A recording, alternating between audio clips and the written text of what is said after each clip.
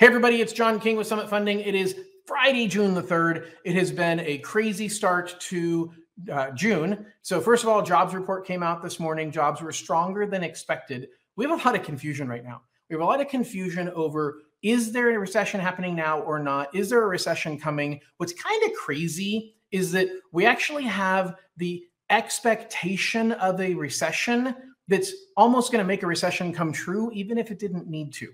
Here's what I mean by that. Banks are actually predicting a recession is happening right now, and they're pulling back in lending. But when they pull back in lending, that means that they're cutting back jobs that they're going to have for lending. That means people don't have money to spend to grow their business, to invest. And that's actually going to perpetuate a recession happening sooner. We're almost creating a self-fulfilling prophecy that's going to lead us into recession sooner versus later. But like I talked about last week, my worry is stagflation. My worry is we still have significant inflation, yet we're going to cause a recession at the same time. That's a recipe for disaster we haven't dealt with since the late 70s, early 80s, where we had huge inflation and job losses at the same time. So hold tight, but I'm worried this week as I see more and more banks and companies talk about the fact that, hey, we're pulling back because we think there's a recession. That pullback is going to cause the recession. All right.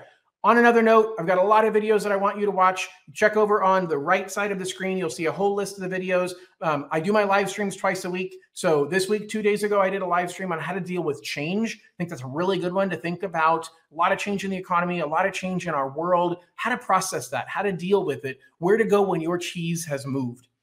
Next week, I'm going to be doing tips on marketing your home that hasn't sold quickly. This is primarily designed for real estate agents, but the truth is, if you're a home seller, that's a great video to watch because I'm going to be live at 1:30 on Wednesday, the 8th, and I'll be talking about ways and tactics to sell your home faster and ways in which we can leverage some creative opportunities to market your home to make it more appealing to a wider range of buyers. There are still a lot of buyers out there.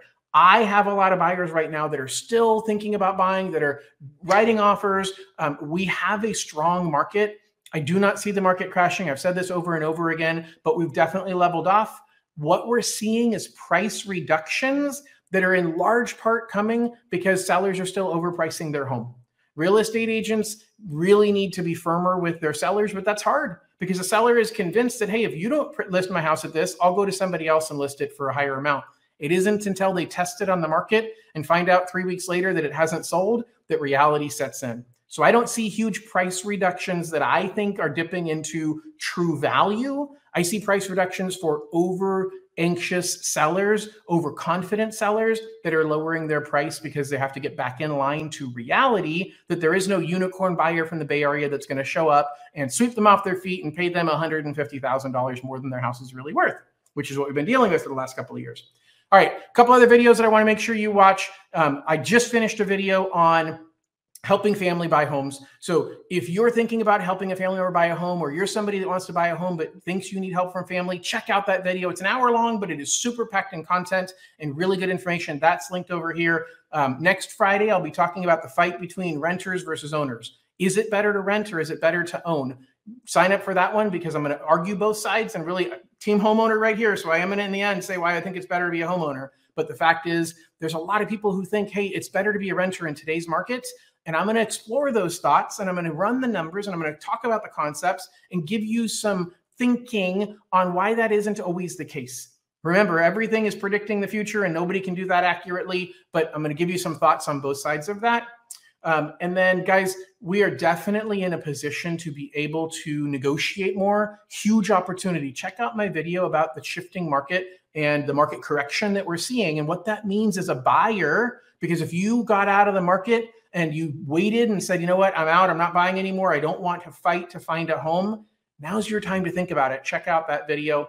And last but not least is I released a video this week on two things. One is the difference between FHA and conventional. I get that question all the time. John, what is FHA versus conventional? Why does it matter? Check out that video. The final one is the next installment in my series of down payment assistance programs. This one talks about a program from the state of California, California Housing Finance Administration, and how they use FHA and USDA to give you up to 6.5% towards your down payment and closing costs. Phenomenal opportunities to help people become homeowners today. Guys, it is still a good market.